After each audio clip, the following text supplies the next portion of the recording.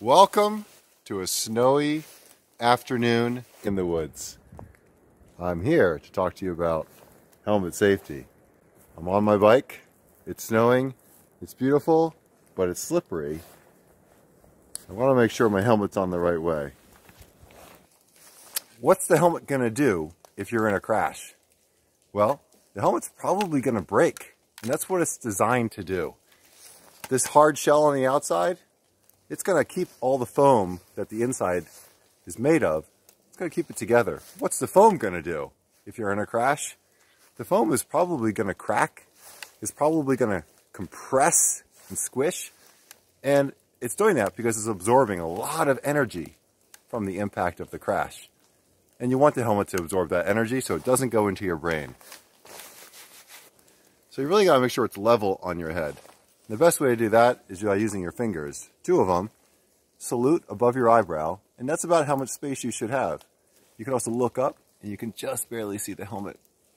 I like to use my 2 fingers as a good guide. So the first trick, eyes. Helmet's got to be buckled on your head, and you really want these straps even in tension, and you want them to go around the ear. So think peace sign, 2 fingers. 2 fingers here as well. Both sides. That's going to keep the helmet from rocking. Peace sign on both sides. Lastly, gotta buckle up. 2 fingers again under that chin strap. They should barely fit. 2 fingers under the chin strap.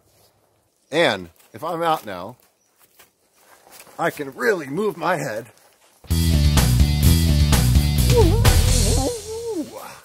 Helmet's going to stay right where I put it. That's really important. Then I know my helmet's on correctly. So, what are the 3 things again? 2 fingers above the eyebrow, 2 finger peace sign around the ear, 2 fingers under the chin. So wear your helmet. Better to be safe than sorry. The helmet's going to protect your brain so you can enjoy this great world that we live in. Until next time, I'm Bicycle Eric. Adios.